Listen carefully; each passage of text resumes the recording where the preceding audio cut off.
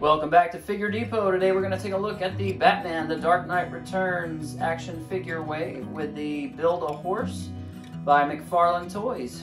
Let's get it. First figure we'll look at is Superman. He comes with the two hind legs, and he comes with a circular display base and an action figure trading card. He looks really good. I love this figure. The beefiness of him, just the sheer chunkiness and, you know, massiveness, muscular nature of him is just fantastic. The head sculpt, some people are kind of meh about it. I think it looks fine. It's kind of hit or miss on looking like McFarlane's art, which does kind of change a little over the course of the Dark Knight Returns story, so it's good enough for me. I really like it. The only thing I wish they had done that they didn't do was put an S on the back of that cape. I need my S on my Superman. So probably pick up an extra one at some point and give him a cloth cape and get an S on there. So that'll be fun. Taking a closer look here at some of the finer details. The sculpt's real nice on the hair. It's just a solid black, no wash or anything. Got some nice folds in the cape coming down. It's kind of a pre-posed, you know, cape. You kind of know what you're getting there. Got belt loops there that are not painted, so I'm gonna have to go in and paint the belt loops. We do get nice wrinkles on these joints here, the little leg hinges, so that's cool that they gave us that detail.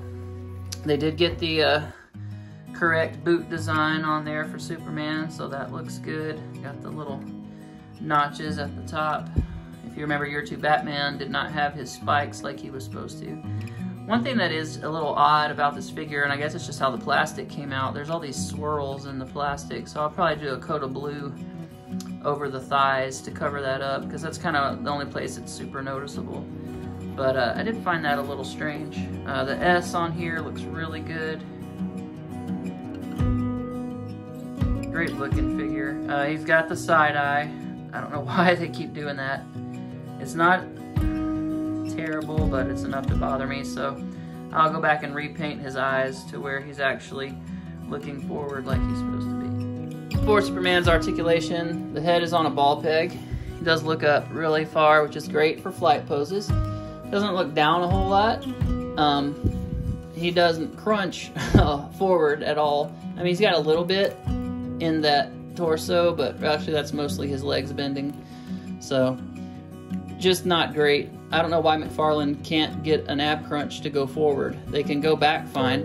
If you rotate this back, put his arms forward, get his head up. I mean, that's a great flight pose. It's fantastic. But he can't stand over somebody and kind of, you know, brood like he's about to put the smack down. It's just not gonna happen. Arm articulation's very fluid, no problem there. You get a 90-degree bend because you've only got a single jointed elbow, and then you've got the little swivel hinge there. We got ball hinges here, you know what those do. We do get some leany rocky there. This again doesn't go forward at all. You saw how far it would go back, so he can do good flight poses. So at least they gave Superman a good flight pose. Legs go forward to there, no problem. Go back, nice.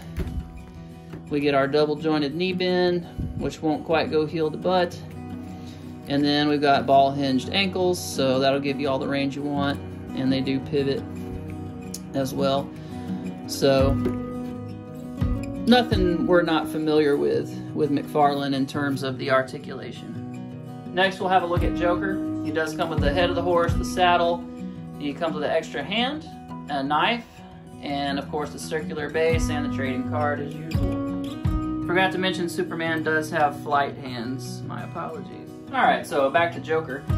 He does have your traditional look from the comic, the all-white suit, although the pants are a bit of an off-white as well as the gloves. His jacket and tie are more true bright white.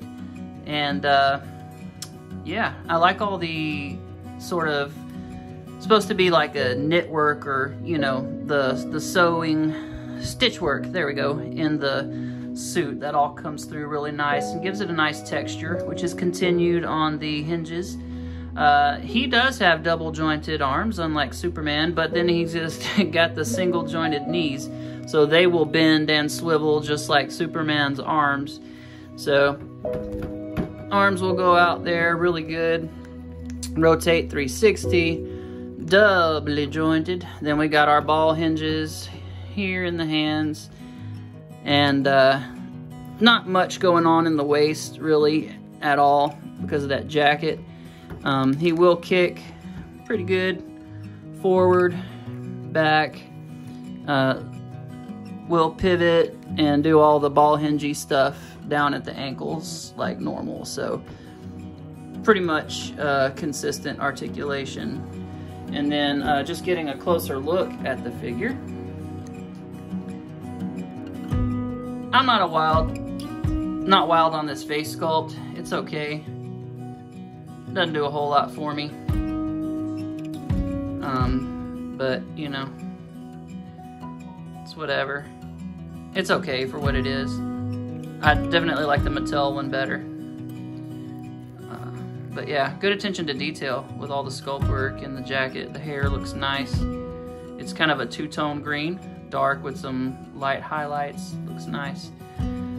It's not bad in terms of like the execution. It's just the likeness. I don't know, not feeling the likeness.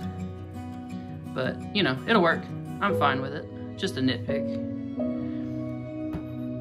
So you get your crotch joints and your swivelly that way with that. Sorry, I didn't realize that was out of focus. But yeah, just typical stuff for McFarlane there. Next, we'll have a look at Robin. She comes with circular base, trading card, and then the bulk of the horse's body, which is generally the case when you have a Build-A-Figure. If you've got a tiny little figure, you get the biggest Build-A-Figure pieces with it. She also has her little slingshot there. It's painted in silver with a brown paint on the little bandy part. Carrie Kelly, Robin. I love this figure. I love the character. And I really liked her in the animated feature that they did. They really portrayed her very well in that. And it's very, very cool. Do not like the giant cankles they put on there. I hate ball hinges still. I just think they should go back to like a Marvel Legends style ankle joint for these figures. I don't know why they're using ball joints. They just are ugly looking. But they do function like they're supposed to. They just so unsightly. But anyway, minor nitpick. The figure overall looks fantastic. The R is real nice and crisp, and everything looks really good. I really like the head sculpt on here. She looks great. You can see through her glasses. Eyes are painted really nice. The hair looks really cool. Very awesome figure. They did a really good job with her. Very, very nice. In terms of the articulation, she does look up very high, which is great. She looks down okay. Not spectacular. We don't have a whole lot going on with the waist again because this tunic piece is kind of solid. Oh, there goes the arm. We do get a forward kick to there. Back kick to there. She does have not the same kind of McFarlane hinges we're used to seeing, but a very similar style. We do have a real good heel to butt on the double jointed knees. Her arm is not broken. It just, the little peg slipped out. So just punch that back in there. And we get a double jointed elbow. It gets real good range right there. We do get swivels here, we get swivels here, we get arms that rotate and do all the stuff they're supposed to do. So that works fine. You can turn the waist left to right. And then we got our ball hinges that we were talking about, and toe articulation, which all these figures have. So articulation, pretty standard again for McFarlane. We get cape, looks pretty cool. And her belt it's actually painted right, like the loops, unlike Superman's that were not. So, anywho, I'm Batman. And like the others, Batman comes with the trading card and the circular base, and then we get this pre-posed little bat orang and rope.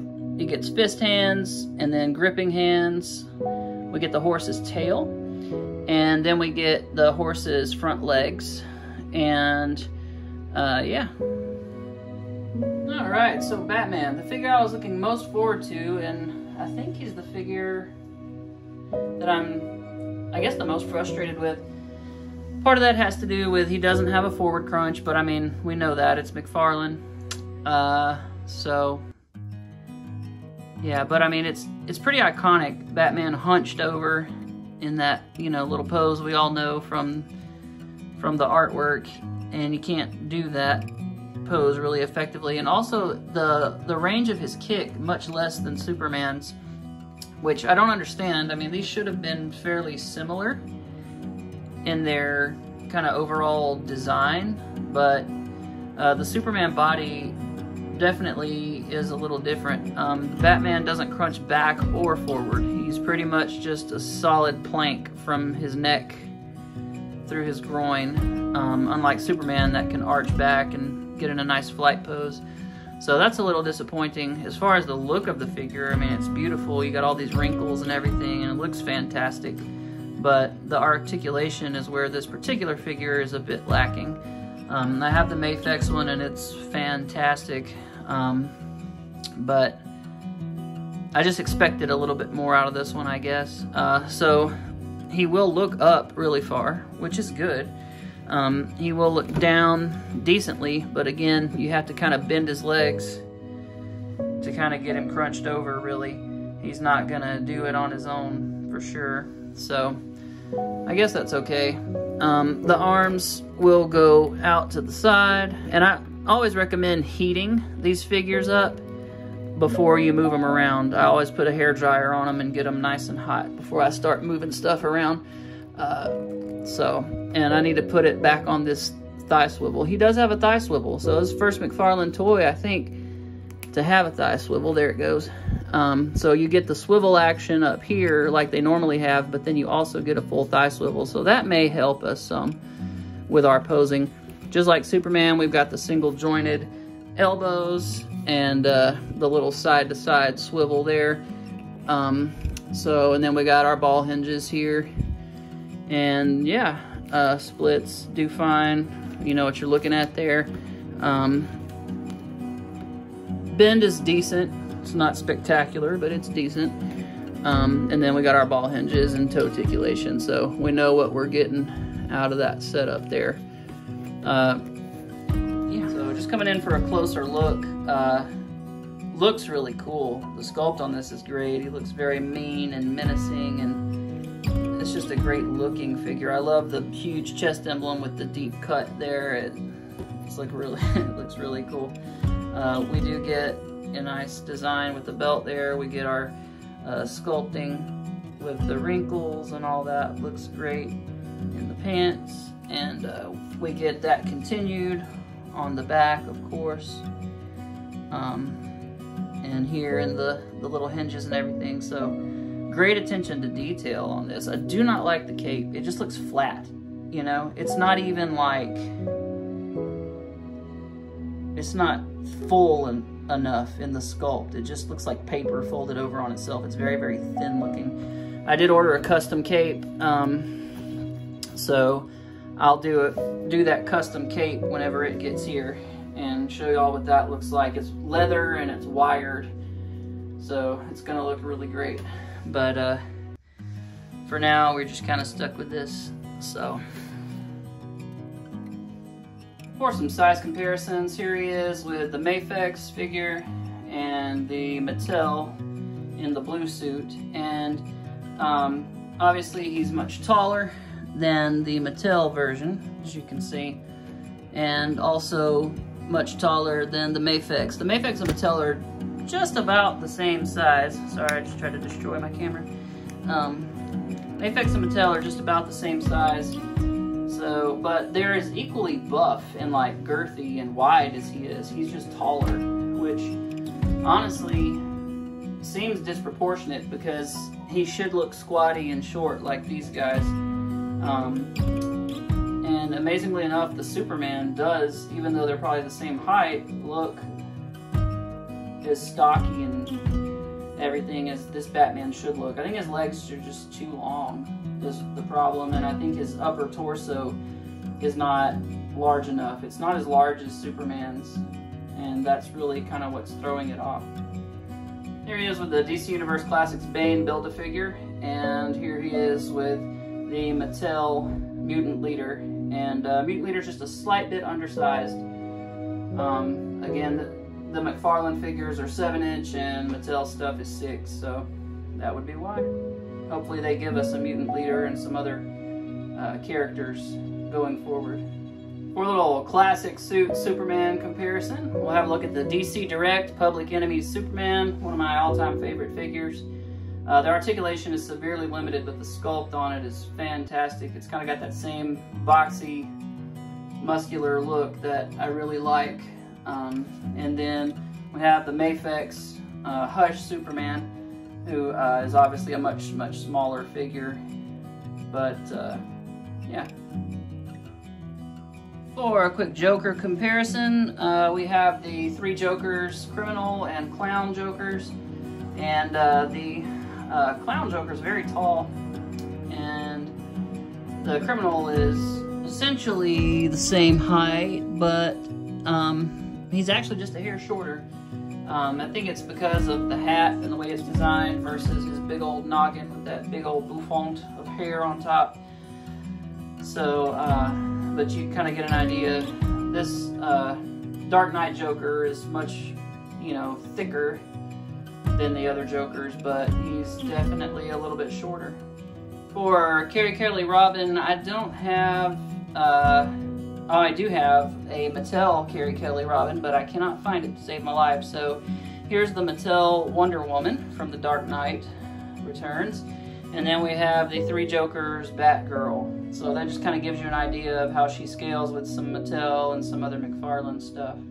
And here is a look at all of the figures from this wave together. And they look great. And so I guess next we will build the horse and then do some horse size comparisons with some horses from some other lines. Here's all our parts and pieces for our Build-A-Figure. And I wanted to look here at the saddle. Check out that bat signal on there. Very, very cool. Alright, so we're gonna take the neck piece, put it on there, and then there's some little clips here that you gotta line up, I think, and put in there. See if we can figure this out.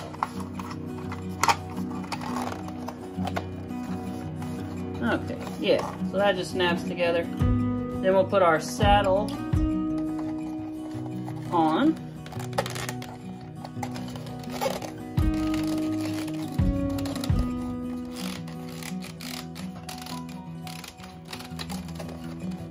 And then the legs, I guess, just kind of pop on. Yep. And then other leg,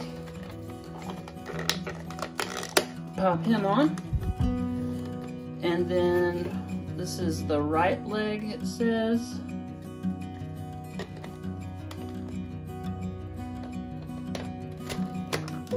And this is the left leg. Ta-da! And then the tail. All right. There you go. The tail is very heavy. That is one thing I noticed about this horse. And the body is a very hollow little plastic kind of shell of a body. So they should have probably made the tail hollow so you could pose it a little better. The ball is ratcheted, so that'll help a little bit when you're doing his, up in the air pose. but it is very heavy, which is going to throw the balance of the horse off a little bit, probably when posing it around. But still a very awesome looking horse. The stirrups are painted silver, the buckles and different things on here are painted nice, so that's good. We do have this range of motion there, and that is ratcheted.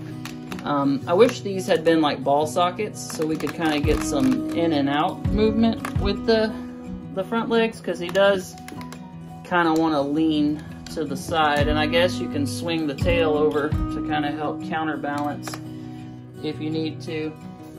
But I think these are on swivels, so you can, and their ball pegs work just like the feet on the figures do, so you can kind of get them moved around a little bit to kind of help brace him. You can probably turn these out a little. I don't know, I'm gonna have to mess with a little bit off camera to get it to do what I want it to do, but you know, not bad looking.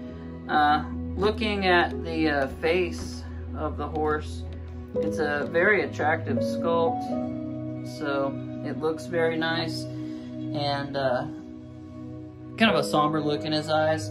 Paint on this one, I've got some brown over in some different places. I'm gonna go back and touch up with some flat black. It has a nice flat finish to it, so that won't be any problem to kind of touch up and make look nice again. But you know, all the leather parts do look like leather, and it's very nice looking, and everything functions pretty well. So I guess we'll get a size comparison real quick with some other horses. So here's the McFarlane horse next to some Lord of the Rings horses, and they are for 7-inch figures, but yeah, he is much beefier and larger. He's a monster compared to those guys, and you can see he looks awesome. One thing I forgot to mention, the head here does swivel back and forth and go up and down just a little bit, but mostly swivels side to side. But yeah, he's a big old boy. And these are some little like dollar store, kind of 1/12 scale horses. Not really dollar store, but like, you know, Walmart or somewhere like that. Just kind of generic for kids to play with horses, not articulated in any way. So I think I forgot to go over the articulation breakdown. I mean, I kind of briefly touched on everything, but head will swivel left to right, so that's cool. Just a slight bit of up and down there. Pretty good amount of up and down there. The legs, yeah, they do hinge, but I haven't put heat on this yet, but you can see the hinges right there. So I'm not gonna force it right now, but they will hinge forward and back. We get a forward and back here. We get a forward and back here, and swivel like a kind of like the pivot back and forth swivel with these. You can really see it on that one. And the back legs are just like the front legs. So yeah, I'll get this guy posed up and we'll take another look as we go out here. So final thoughts on the Wave. I love it. It's really cool. Definitely recommend it. They're hitting Walmart stores like now, so get out there and find them, because I don't think they're gonna last long. And if you ordered through BBTS or Dorkside Toys or something, good luck to you. Hope those come through for you. If you like Frank Miller's Dark Knight Returns run, I think you'll really enjoy these. If you're just a kind of middle of the road collector and you're not really into anything specific, it might be a pass for you, but I definitely recommend getting this Superman. I think he's the standout in the whole Wave, and the horse. I'm always looking for horses because I like to do Native American, you know, and cowboy shots and stuff, so I'm always down for a cool looking horse. But yeah, just a really great set, and I'm definitely gonna enjoy these. Check out my Instagram for upcoming action figure reviews and custom figure work and all kinds of good stuff. And please comment below. Let me know what you think of this wave, if you plan on picking it up, if you've got it. What did you like about it? What did you not like about it? And I'll see you next time. Thanks for watching.